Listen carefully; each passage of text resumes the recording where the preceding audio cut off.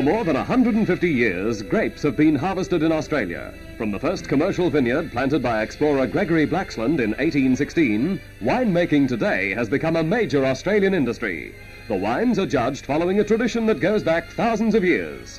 The wine taster has to take many factors into account when judging a particular vintage. The bouquet, its color and transparency, the subtle variations in flavor, and even the aftertaste. Just as you can't judge a book by its cover, neither, it seems, can you judge a wine by the expression on the judge's face.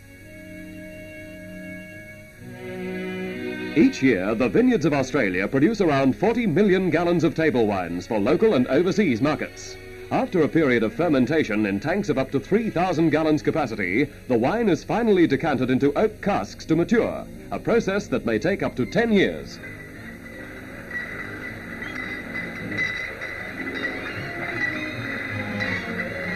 The bottling process is almost entirely automatic, where once the wine was drawn off from casks by hand, complex machinery can now fill the bottles with a measured quantity of wine, cork them and apply the labels, all at speeds of up to 200 bottles a minute.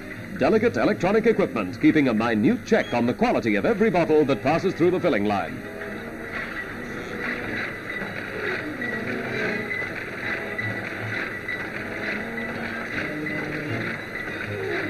Packing is still done by hand, although this process too is now often automated. After bottling, champagne is placed in racks for a further period of maturation. The room is kept dark and the temperature carefully controlled.